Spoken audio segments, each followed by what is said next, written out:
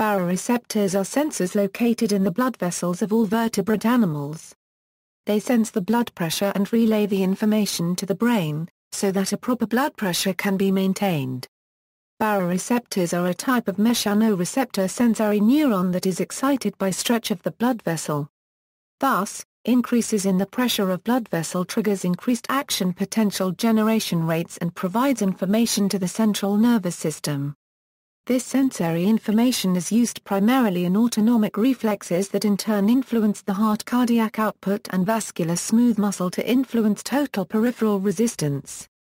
Baroreceptors act immediately as part of a negative feedback system called the baroreflex, as soon as there is a change from the usual mean arterial blood pressure, returning the pressure toward a normal level.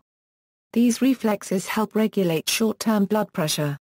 The nucleus tractus solitarii and the medulla oblongata of the brain recognizes changes in the firing rate of action potentials from the baroreceptors, and influences cardiac output and systemic vascular resistance. Baroreceptors can be divided into two categories based on the type of blood vessel in which they are located: high-pressure arterial baroreceptors and low-pressure baroreceptors.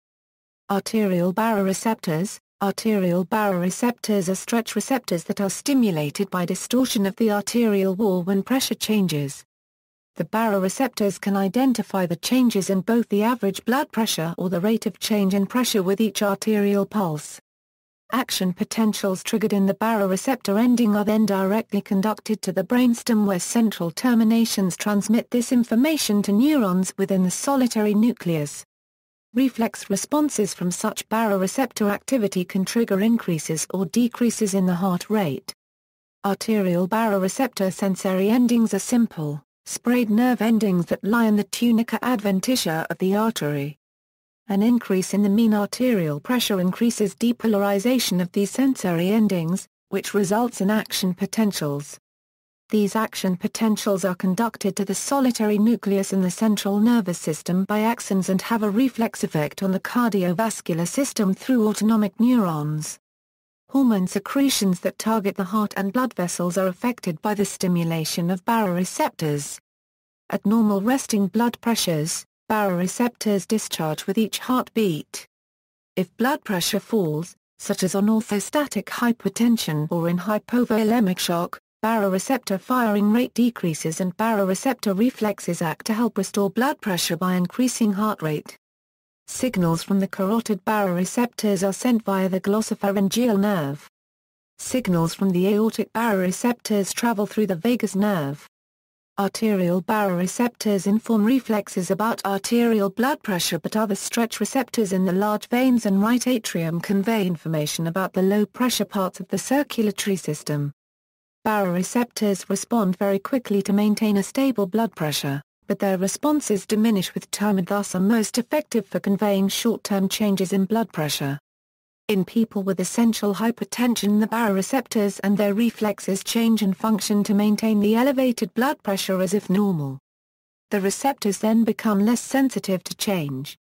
Low-pressure baroreceptors: the low-pressure baroreceptors are found in large systemic veins, in pulmonary vessels, and in the walls of the right atrium and ventricles of the heart. The low-pressure baroreceptors are involved with the regulation of blood volume. The blood volume determines the mean pressure throughout the system, in particular in the venous side where most of the blood is held. The low-pressure baroreceptors have both circulatory and renal effects.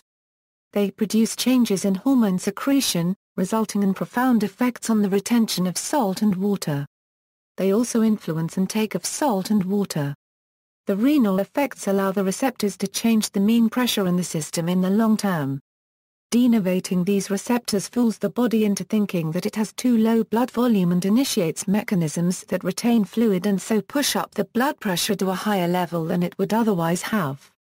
Baroreceptor dysfunction: baroreceptors are integral to the body unregistered trademark S function. Pressure changes in the blood vessels would not be detected as quickly in the absence of baroreceptors.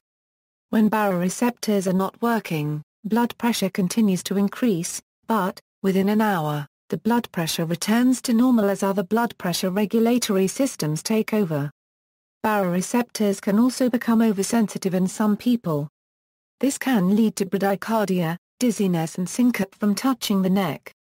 This is an important cause to exclude in men having pre-syncope or syncope symptoms. References: C.M. Heish. Reflexes that control cardiovascular function. Amj Faisal 277, S234 S243, 1999. Stanfield, C.L. German, W.J. Principles of Human Physiology, Pearson Benjamin Cummings. 3rd edition, pages 427. Levy, M.N. Papineau, A.J. Cardiovascular Physiology, Mosby Elsevier. 9th edition, pages 172. A.B. Stanfield, C.L. German, W.J. Principles of Human Physiology, Pearson Benjamin Cummings. 3rd edition, pages 430 to 431.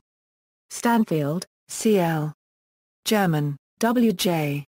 Principles of Human Physiology, Pearson Benjamin Cummings.